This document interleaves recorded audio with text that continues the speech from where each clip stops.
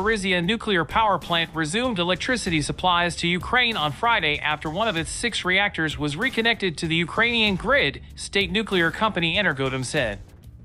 Europe's largest nuclear power plant, which is located in southern Ukraine, was disconnected from the Ukrainian grid for the first time in its history on Thursday after a fire caused by shelling damaged a power line, Kyiv said earlier. The outage caused fears that there could be a catastrophic radiation disaster if the electricity was not restored in time.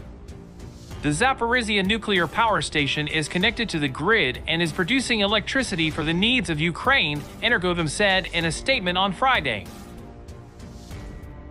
Meanwhile, Russia decided to deliver a batch of heavy military equipment to Crimea, which includes an echelon with tanks, howitzers, and self-propelled artillery systems.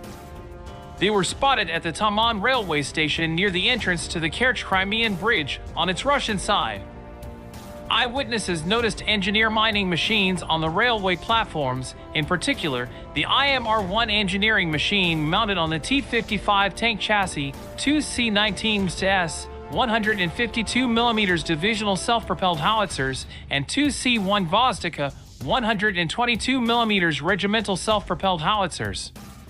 In another place, a Ukrainian regional governor says the country's soldiers have killed 200 Russian airborne troops in an assault that toppled a base in Ukraine's occupied east.